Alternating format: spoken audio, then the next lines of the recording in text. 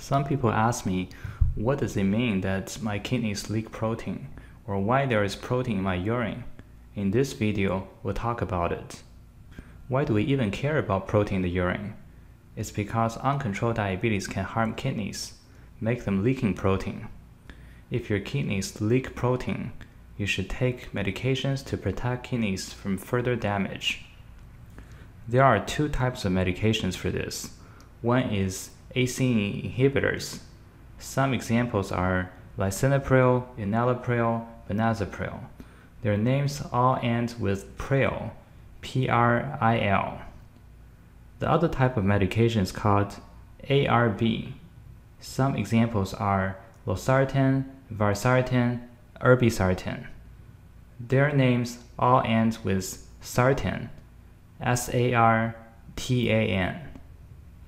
We use a marker called urinary albumin to creatinine ratio. It is the ratio between albumin and creatinine in urine. Here, albumin is a type of protein that's commonly leaked from kidneys. Creatinine just tells us the amount of the urine. When we try to decide whether there is too much albumin, we need to take into account the amount of urine. That's why creatinine comes into play. For most people, this marker should be less than 30. If it is high, it means your kidneys leak protein. Now let's look at example. This is a lady with type 2 diabetes for more than 5 years. Her diabetes has not been well controlled over the past year. A1C has always been above 7, sometimes even above 9. Her urinary albumin to creatinine ratio was 27 a year ago.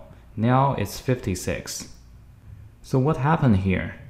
Her kidneys has been damaged by the high blood sugar and now start to leak protein. She really needs to control her diabetes better. We also started lisinopril 5 mg a day to protect her kidneys.